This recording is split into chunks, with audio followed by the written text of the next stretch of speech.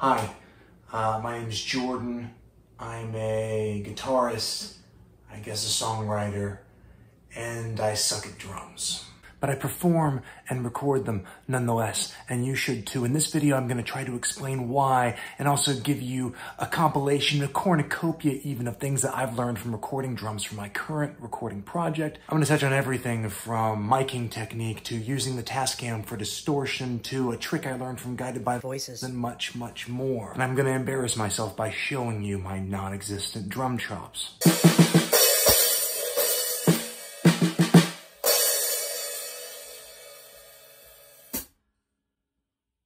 But hopefully in the end explain why they're still good enough for what I'm trying to do. Let me first give you some context to help explain what you're about to see. I'm in the middle of recording 5 songs at the same time. The first 2 tracks were an acoustic guitar that's serving sort of as a guide and spinal cord for all of the songs, and then a cajon that's simulating the sound of a bass drum.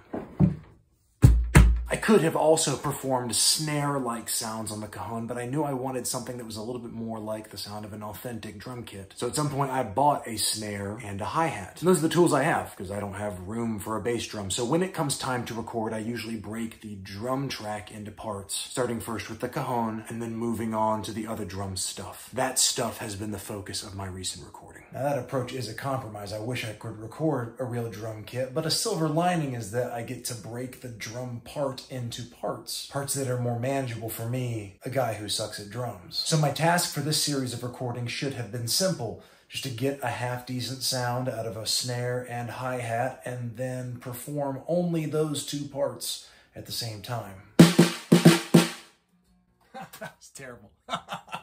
I'm recording with a Tascam 424. That's a cassette multi-tracker, in this case from the mid-90s. The reality of using that device means that I'm working with a limited number of tracks, a limited amount of power over what you can do with sounds recorded to those tracks, and tape mojo, which sometimes bothers you in the form of hiss, but sometimes can help you. I set up to record these drums in a way that would limit the number of tracks that I used and try to take advantage of that tape mojo. I set up the snare and the hi-hat in the center of a small room, the shed where I do my recording. And though I could have used more gear, I decided to record the sound of both of those instruments with only one microphone. Don't worry, I've done this before, and I know from experience that one of the problems that you face is that the hi-hat can be ridiculously loud. So the first mic I reached for was a ribbon mic, thinking that I could take advantage of its figure 8 pattern to exclude some of the hi-hat sound, but still get a great full capture of the snare. I tried that mic in a variety of positions and orientations, and it honestly just wasn't working, mostly because I didn't like the way it made the snare sound. This particular ribbon mic picks up a healthy amount of bottom end, and I couldn't find the right balance of proximity effect and like room ambiance when I picked distances from the snare. So I decided to instead try a simple dynamic mic. And that excluded a lot less of the hi-hat sound, but it worked a lot better for the snare. So I made a compromise to get a better snare sound, even if it meant hearing a little bit more of that hi-hat. I did other things with the microphone though to try to make the hi-hat less of a problem. I positioned it actually underneath the hi-hat and pointed toward the snare and sort of away from the cymbals. And then I decided to do most of my cymbal playing with a really flimsy blue plastic thwappy thing instead of a typical drumstick. I hope that all those factors together would give me a sort of manageable hi-hat sound with a nice full snare sound all on one mic. And it did, until I decided to start abusing the Tascam. I just couldn't help myself, you know. Everybody knows that if you take the mic signal of a snare and run it really hot into the front end of a Portastudio-like device and then really push the tape, it distorts and compresses in the most unbelievable way. And as soon as I dialed in those settings,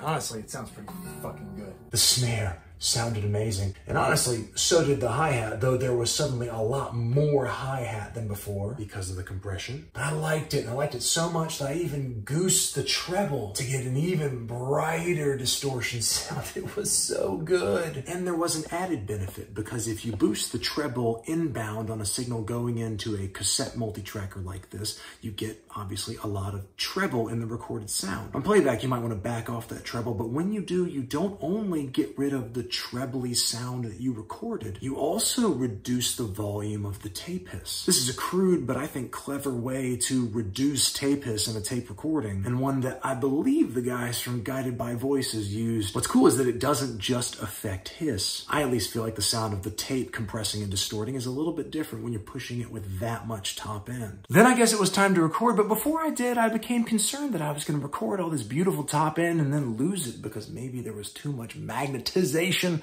Is that the right word? I'm not really sure. Maybe there was a magnetic field problem in the heads of my Portastudio. I used to have a demagnetizer, but I lost it at some point after my kids were born. So instead of just buying a new one and using it, I thought I would try to test whether my heads needed to be demagnetized. So I copied a test that I learned from the classic DAWless recording channel 424 recording. I opened my computer and used the tone generator in Audacity to create a just sine wave tone at 16,000 hertz. Recorded that sound to tape.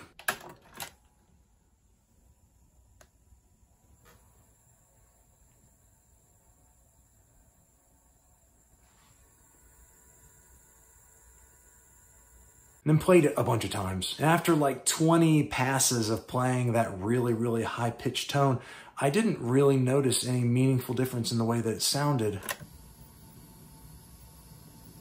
Still audible. Reading about the same thing on the meter. So it seems like nothing was really happening. And since 16K is basically the highest pitch that a Portastudio like this one can record, I feel like that means I'm in the clear. And then it was time to record the drums for all 5 of my songs, and honestly, that process went pretty smoothly. I did a few things to work around my limitations as a player. I think these things would work for you to help you record any kind of instrument that you're not that good at playing. First thing I did is obvious, but probably the most significant. I simplified the parts. For example, one of these songs has a very obvious shuffle feel, and I honestly have a hard time playing a shuffle consistently. Not very good. So I dropped the shuffle part and just played it like it was a backbeat. That changes the feel, but it's something I can work with, and there were a lot fewer mistakes.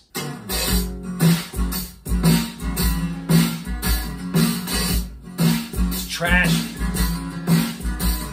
And then when there were mistakes, I wasn't afraid to punch in to correct those mistakes. Punching in is something you only have to do if you're recording to tape or using some multi-tracker that's kind of simulating the experience of recording to tape. It's basically the process of activating and then deactivating the record function at specific points in the song to give you an opportunity to record something new to that track without recording over everything. It takes time and practice to get good at punching, and honestly, I'm not that good at it. But I was fortunate in a way to have left a bunch of spaces in these drum parts for dynamic effect, because each of those spaces was a really easy opportunity to just punch in and then the next one punch out. Though that's easy, there is a downside, and that is that you can typically hear the sound of the punch in. It's like a little click that's audible on the track. Well, it wouldn't be that audible if the click happened in the middle of a bunch of other sounds, but if you punch in the middle of silence, like, you're definitely going to hear the click. Though the click actually isn't loud enough for you to be able to notice it if I record it with a video on my phone exactly like I do for these videos. So you just have to trust me.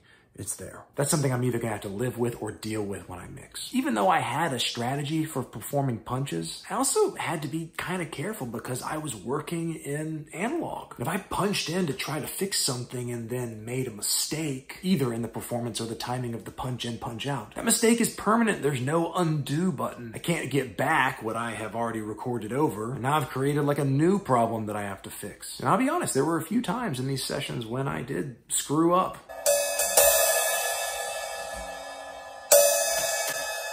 Let's see how that sounds on playback.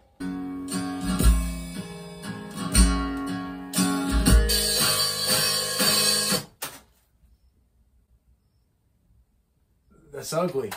And ended up having to re-record entire sections because I had blown what I thought of as a pinpoint punch. But with some patience, I persevered and did in fact finish recording the drum tracks for all 5 of these songs. And I'm really, really happy with the sound. It's a lot trashier than I initially imagined for this project, but I think that's going to end up helping me. All these songs are kind of mid-tempo and have their roots in a folky or even kind of like country rock style. And as a result, there's a risk that they just end up kind of having a sleepy feel. And now at least I know that every time one of these cymbal crashes comes in or the snare hits, you're not going to be able to sleep through it. It adds amazing energy and it's going to help take these songs more in like a garage or power pop or something direction. I'm really excited to write and record like electric guitar parts that in a way respond to the sound and vibe and performances. That's one of the reasons I really like the permanence of DAW-less recording. It forces you to react to these sounds and performances that you've captured. It can inspire you to think and play differently. Even though I'm a one-man band, it's like I get to have a musical conversation with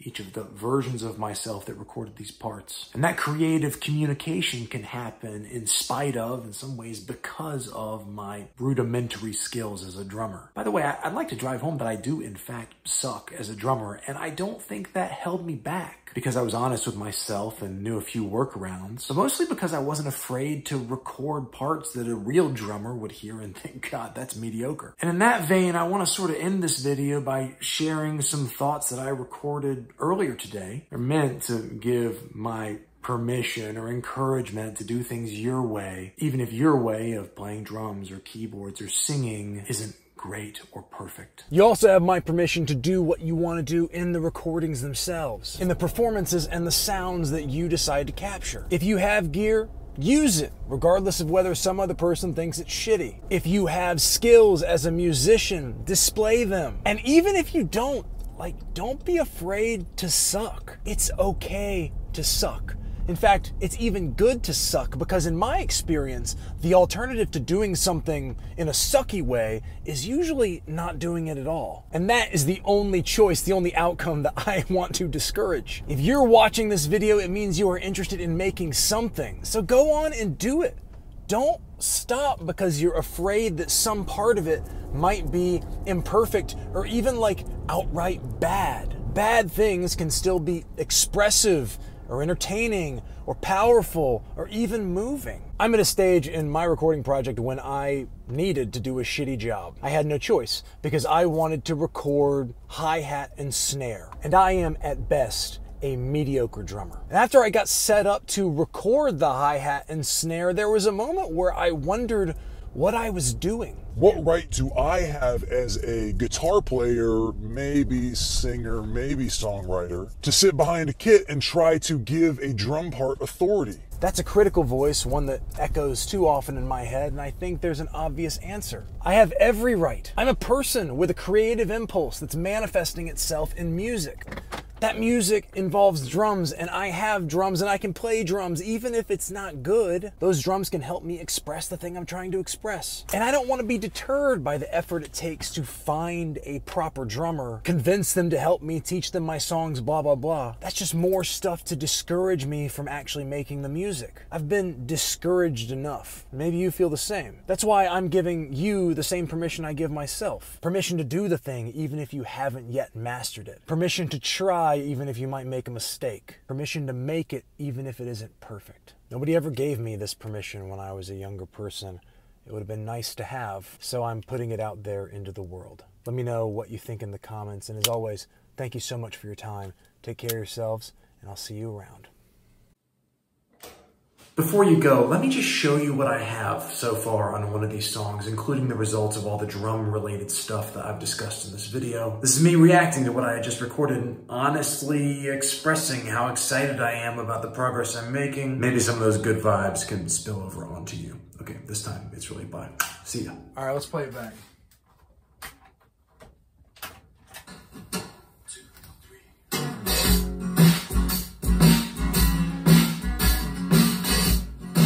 Trash. Good dynamics.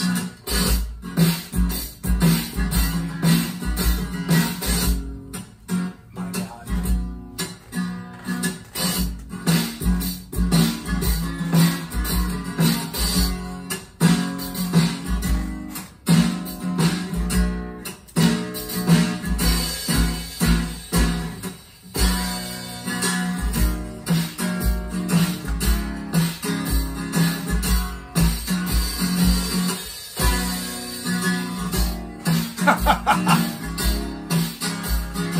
Sounds good.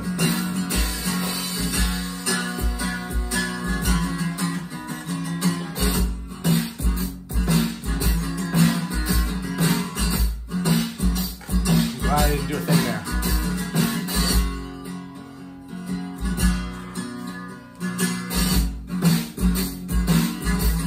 Let's see how they sound together. Here we go.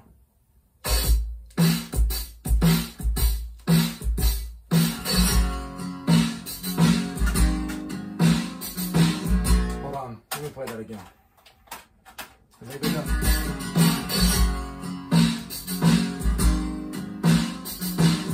Close enough.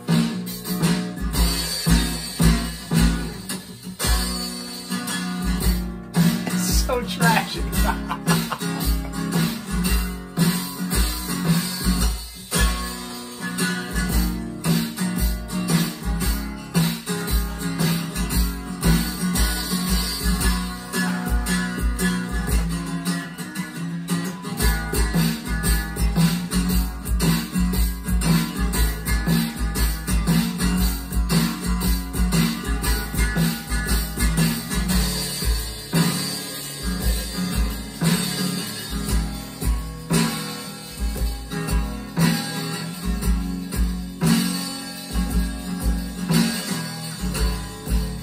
I really quieted that cymbal by playing on the top of it.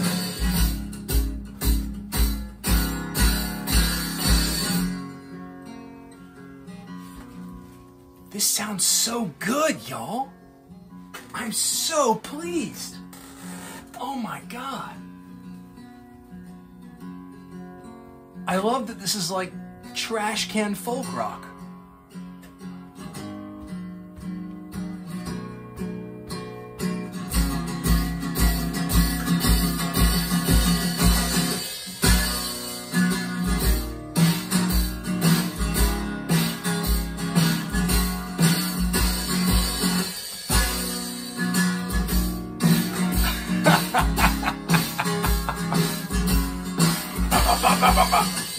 I can't do that.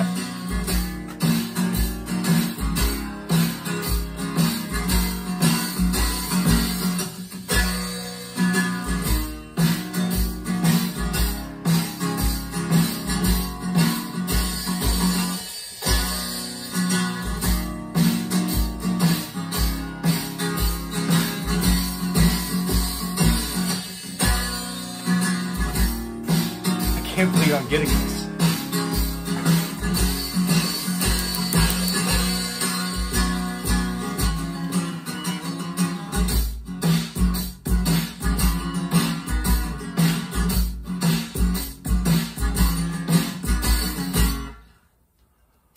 Woo!